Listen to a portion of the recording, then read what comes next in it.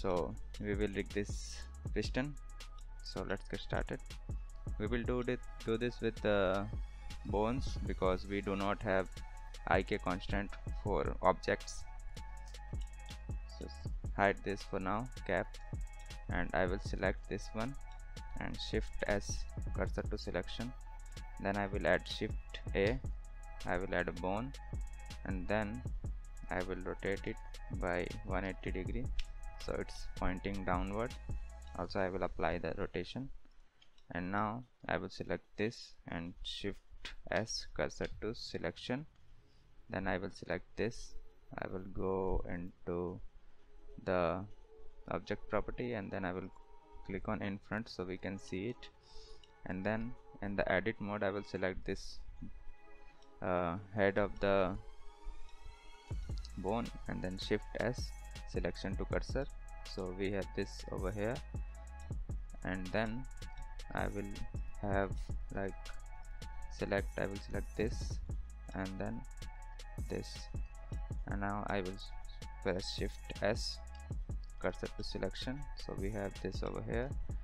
And now I will add one more bone, so E Z like this, and then I will press shift S cursor to selection. So we have one bone for this object and one bone for this object. We need one more bone for this object as well that I forgot to add. So E Z, and then I will do switch direction. So if you see it's not connected, so select this one and this one and then press Ctrl P, connect. Now it's connected, and we do not want to connect this. So what we will do is we will select this, I mean press Alt P, clear parent. Now it's not parented, and we will have like one more bone for stretching, which you will understand once we make it. So again switch direction, parent this to this, Ctrl P, parent, and now it's parented. So now let's parent everything to the object. So select this object and then the bone, go to the pose mode, select the bone which you want to parent to, Ctrl T, parent to bone.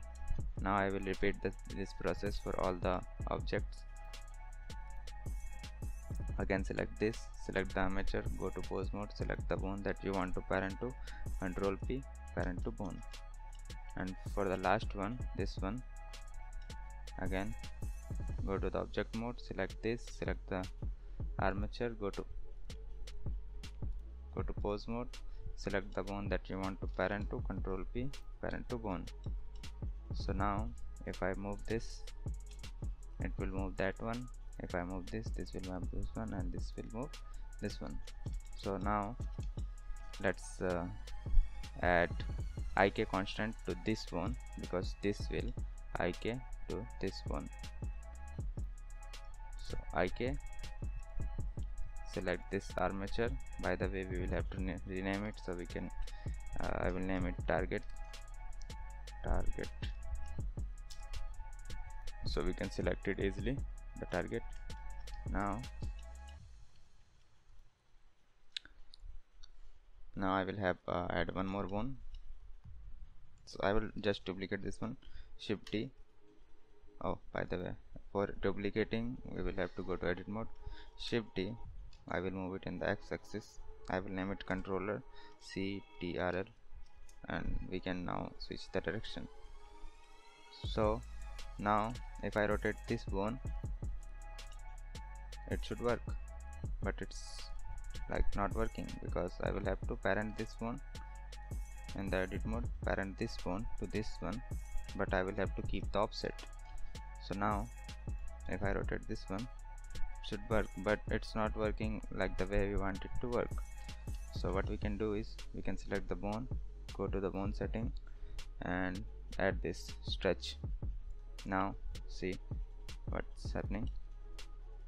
Now it's working, but not the way we expected.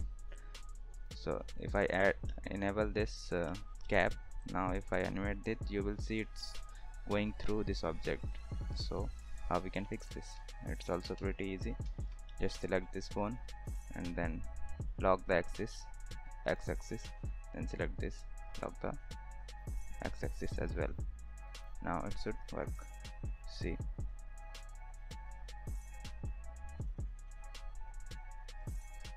so this is IK constant. By the way, we have four more setting for the IK constant, so let's see. This one is pole target that we can set, like in this example we do not need any pole target, but let me make one for demonstration purpose. So this is the bone, and now we can add this bone to the bone to like pole. So name it pole. It's always good to name all your bones so you can easily select that. So now as you can see, it will point the pole targets. So if I hide the stick, you will be able to see that this one is pointing this one. So if I move this will also move. So this is what we have pole target for, by the way. Go to edit mode and delete this one because we do not actually need this in this example. And then we have few more settings. Let's see, like this pole angle, which will work with the pole target.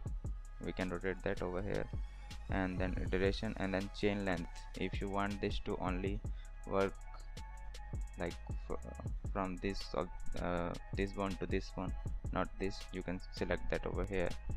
If you have like 10 bone but you want the IK to work on only 5 bone, then you can type in 5 over here, and then this is use this is self explanatory.